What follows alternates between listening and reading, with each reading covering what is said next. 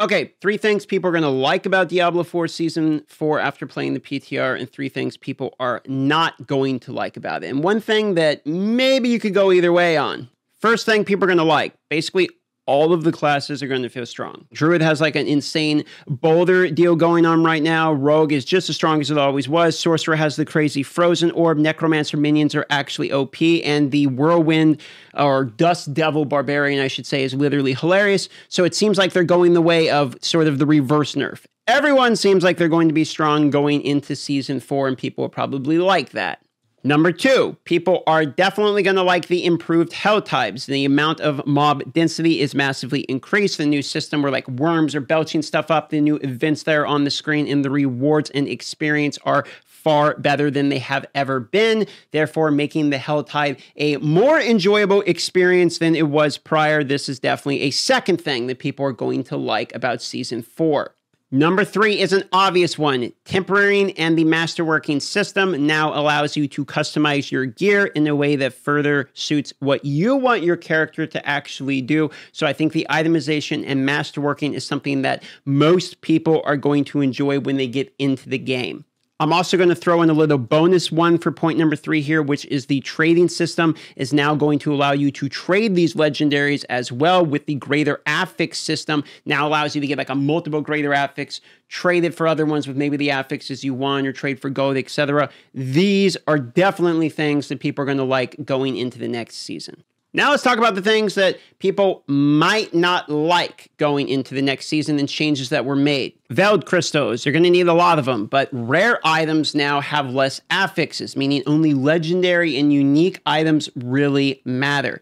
Because of that, you're going to have to collect and salvage rare items, even if you're not going to use them, just to get these materials. So while picking up, salvaging, the codex, all of these things are good changes, we're still going to have to be salvaging and collecting, it says rare or better equipment. But if I actually go here and salvage these items here for it, like let's just do, here I'll go like this. I'll just go down the route here of legendary. You're going to notice these are better than, better than rares, but you're not actually getting veiled crystals for this, meaning you're going to need to go and get rare items and salvage rare items in order to get veiled crystal, or you can get them from loot explosions, etc. There's other ways to get them, but veiled crystals are definitely going to be annoying to acquire. Speaking of annoying to acquire, you still are going to be farming boss mat materials. So we're still going to be getting living steel, exquisite blood, distilled fear, and then of course Andario, you're going to need these new shackles, etc. So you're going to have to be farming some of the other bosses so that you can farm some of the other bosses. And people didn't like that in previous seasons,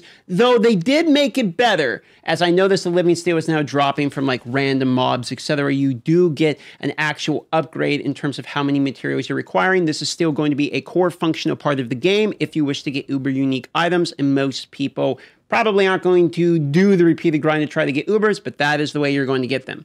And because things like exquisite blood come from legions and the world boss, and those are sort of timed events, you're going to have to, if you want to eventually go down and fight the new Andario bosses, etc., you have to be especially careful about making sure you fight the things that are on timers, which can be kind of annoying for some people.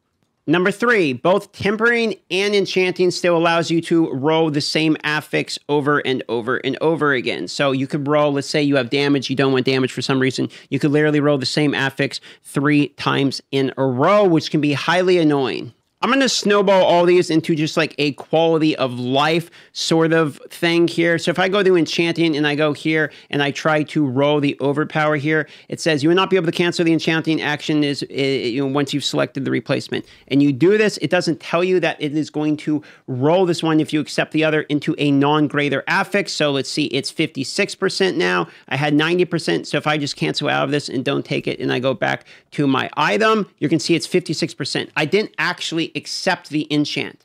It just removed the greater affix, even though I didn't take the reroll. So it doesn't tell you that in the warning. It warns you that it's going to replace it, but you see it says 90% right here, right? But it says 56% here. It's actually not 90%. It got gutted down to 56%, even though it says 90. So maybe this is a bug or a visual UI thing, but there is some quality of life things like that that can probably be cleaned up when you use all items. For here, it says common, magic, and rare, but if I click all items, it doesn't say legendary here, so you assume it's just not going to crunch your legendaries. But if you go here, we destroy all equipment, you do that, and it also crunches your legendaries. So just a couple basic quality of life UI things. If they release it as it is, can be annoying for some people. This would probably be an easy fix, however. They now have the warning, at least, that tells you it will irreversibly destroy all of your items, not just the rare items, etc. So that's an upgrade. But definitely a few quality of life, clarity things could be just cleaned up just a little bit. But I think that one's an easy enough fix. So now the one that I think is going to be the most controversial in terms of the changes when it goes into Season 4 or the additional content, what have you, that is going to be effectively what we're going to refer to as Greater Rifts. That is the pit. It's this new, you do a tier, you click on the thing, you open, you go into the tier, and you do this Greater Rift or what have you. This is something that is quick, enjoyable, in my opinion, and just a fun blast through. But here's the thing about it. This is effectively Greater Rifts from Diablo 3. Some people did not like Greater Rifts in Diablo 3, and that is effectively what we're receiving now years later in Diablo 4. So if you're one of the people that didn't like them, you're not going to like this because it's the exact same thing. But if you're one of the people that, oh, wow, I really liked Greater Rifts, for instance, in Diablo 3, then you're obviously going to like this because that's literally quite exactly what it is. You have the 10-minute timer, you kill the things, you go to the next stage, and then you kill the boss, you get a loot drop, and it's all over. That is all this actually is. I myself, like I said, I like Greater Rifts, but for me, this is a W. For some people, it's not going to be. It's going to be rehashed content or something they've already done or just something they didn't like in a previous game that's been added years later. So it's going to be a split in terms of how people actually feel about this one. That's why, for me, it's the bonus controversial one. There's plenty more. I am sure I missed some as well, but for now, I'm just going to go through 3 things I like, 3 things people might not like, and 1 controversial one. How are you on the Greater Rifts? Do you like it? Not like it? Leave a comment down below. Let me know. I am curious to see that. With that being said, love you all. See you on the next video. Short and sweet, this one.